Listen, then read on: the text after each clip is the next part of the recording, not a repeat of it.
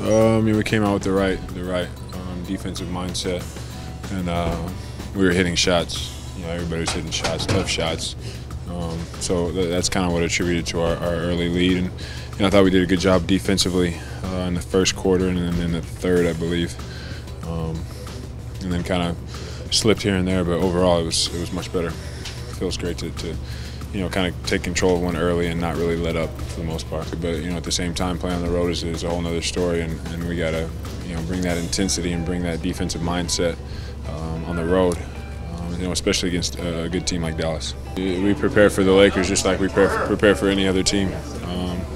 We go over our scout. We have our strategy. We have our game plan, and we try to go out there and execute it. There's no extra. There's nothing extra that we do.